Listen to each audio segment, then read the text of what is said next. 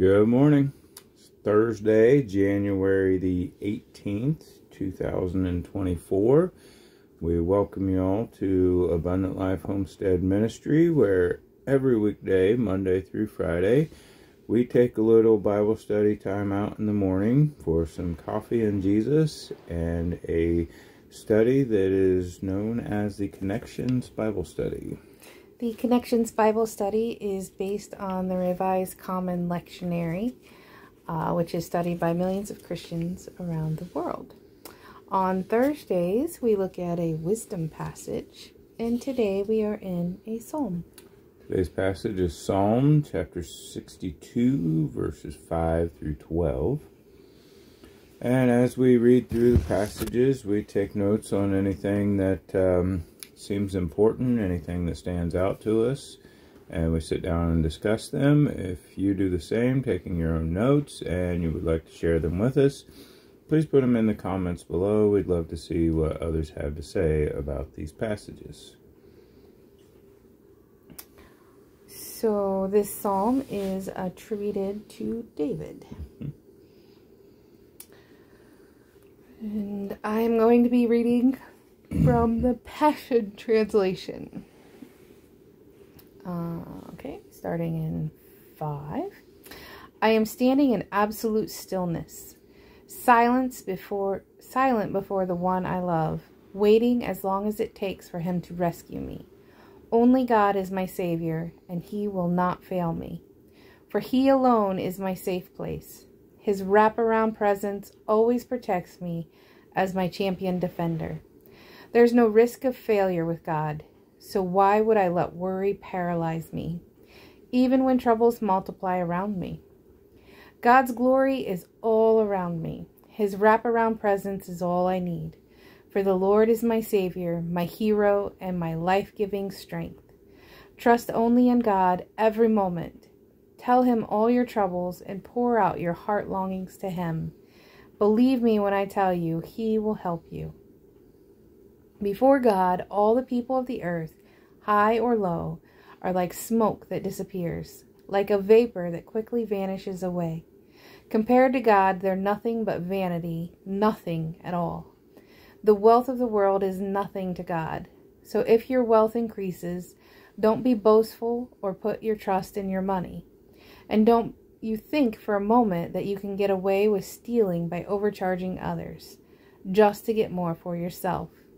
God said to me once and for all the strength and power you need flows from me. And again, I heard it clearly said, all the love you need is found in me. And it's true that you repay people for what they do. Well, that was one that's worded very different. Yeah. I mean, usually it's a lot more comparable, but that's okay. It's very compounded. Yeah. And I'll read the same from the Amplified. For God alone my soul waits in silence and quietly submits to him, for my hope is from him. He only is my rock and my salvation, my fortress and my defense.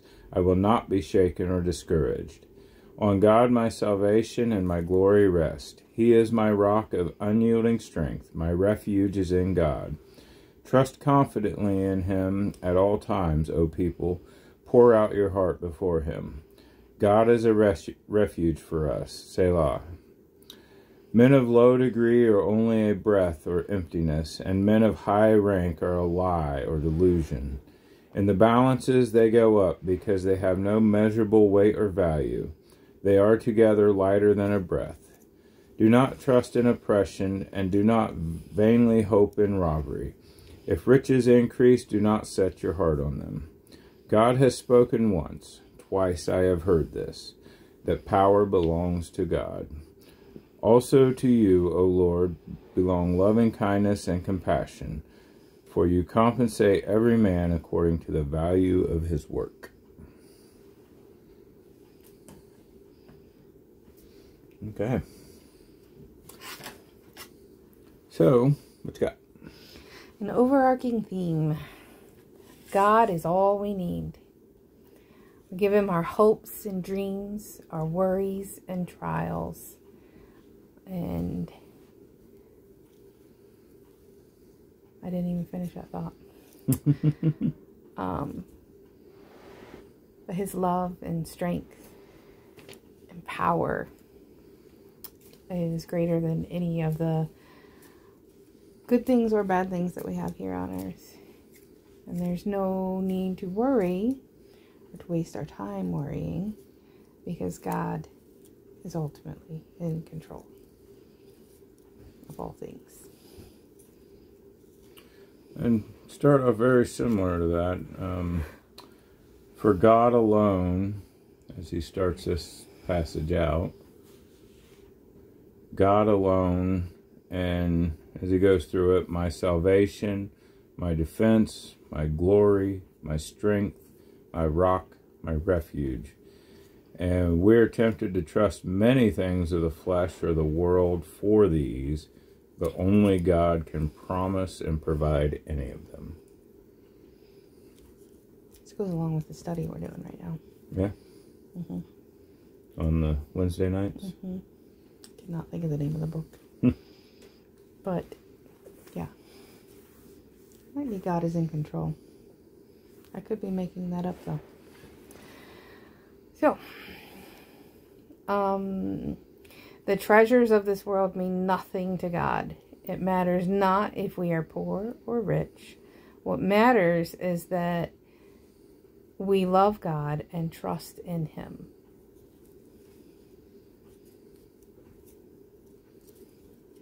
What does yours say in verse 8? Wrap around faith. Oh, sorry. It said that a couple times. Wrap around love. 8. Verse 8, really it says, trust confidently in him at all times, O people. Pour out your heart before him. Trust only in God every moment. Tell him all your troubles and pour out your heart longings to him. Believe me when I tell you, he will help you. I like that. Pour out your heart longings to him. Yeah. And either translation, I think, says it well. Pour out your heart before him. This is another one of those times where we see God is personal with us. He cares about our joys and sorrows. He is power, but he's not just power. He is a rock, but he's not as hard and impermeable as a rock. He still has that softness to him. He wants to have that personal relationship with him. He wants us to have that personal relationship with him, to the point that we can pour out our heart to him. And if you go back just one more, this is one of those wraparound. God's glory is all around me. His wraparound presence is all I need. For the Lord is my Savior, my hero, and my life-giving strength. I like how it uses wraparound. It uses it a few times. It makes God personal, like you were saying. It's not, he's just watching from, but he's there, holding on to you, wrapping around you, encompassing you. It's funny, Amplified, both the places where you read wrap around, this reads my refuge. But when I think of wraparound, I think of where David says, God is my defense. You know, he doesn't say God is my defender. Not God is standing out there in front of me defending me. No, God is my defense. He is, there's another psalm we read recently. He places a hedge around, he hedges himself around me. Think of it like a security blanket. So he doesn't just fight the battles. He is the walls of defense for us. And sometimes our safety is his presence. Knowing that he's there brings us the peace and comfort to continue on in our trials, whatever they may be.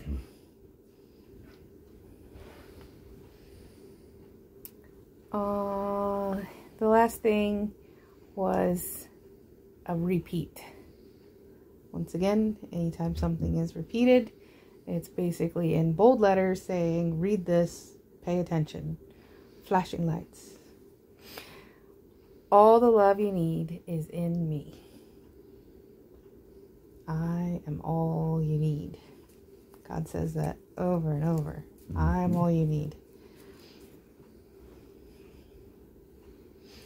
But all the love you need is in me. We also have to think that God is love, and all love comes from God.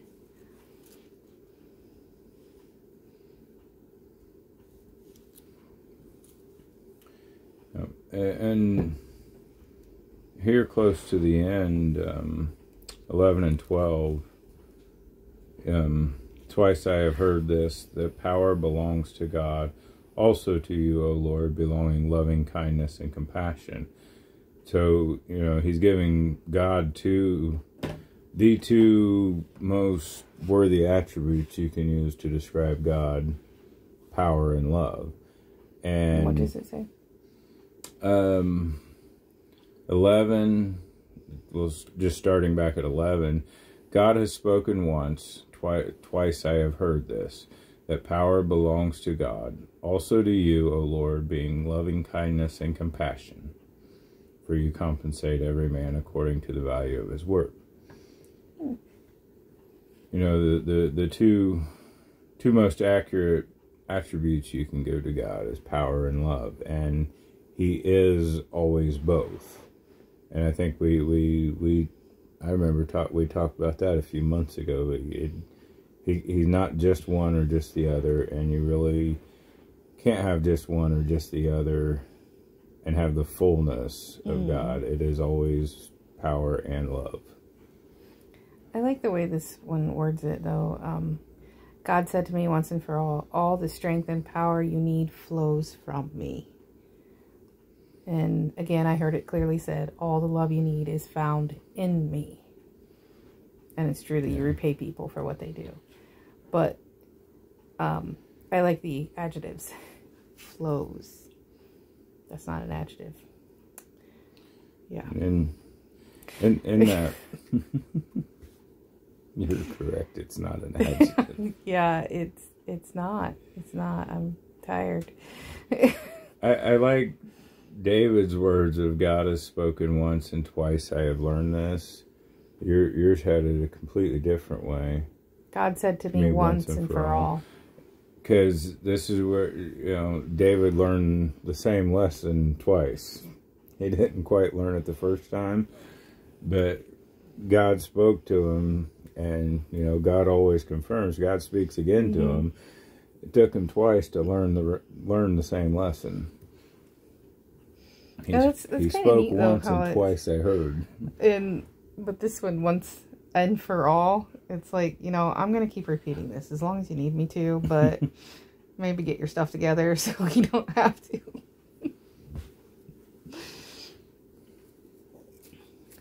And then the last thing I have, notes-wise anyway, of course, I didn't have those last couple things I brought up in my notes. It actually doesn't come from me. I found a quote from Spurgeon about this psalm that I really like, and really sums up in fewer words and says it better than what I started with on my long note. Man neither helps us nor rewards us. God will do both. I like that. Thought it summed it up really well. Yeah.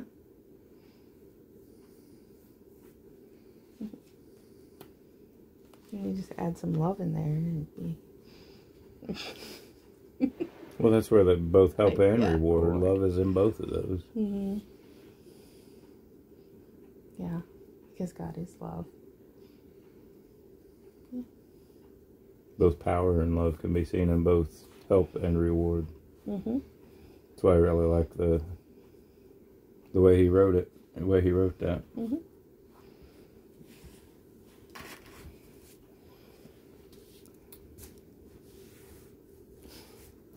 My friend. Any new prayer requests? today? Comments? Emails? No. Okay, so let us pray. Father, we're so thankful for your love and your power and the grace that pours out from you onto us.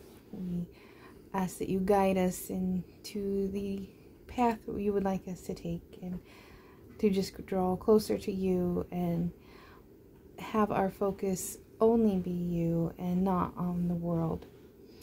Be with our list of people that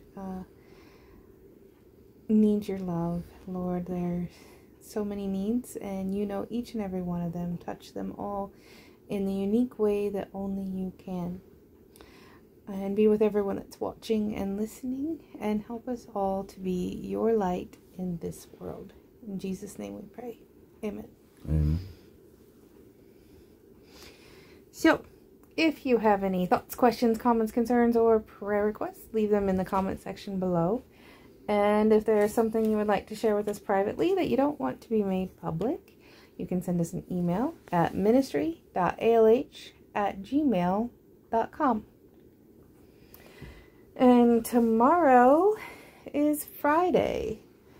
So tomorrow we find the connection or common theme that goes through all of the passages that we've read this week.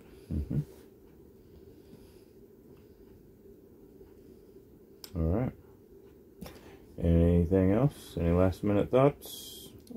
Nope. Okay. I don't think I have any either. So we thank you all for watching. Thank you for following along in the video and in the study. We know it does great things for us to get into the Word a little bit every day. It'll do great things for you too. And otherwise, we hope you all have a wonderful and blessed day. We love you all, and we will see you tomorrow morning.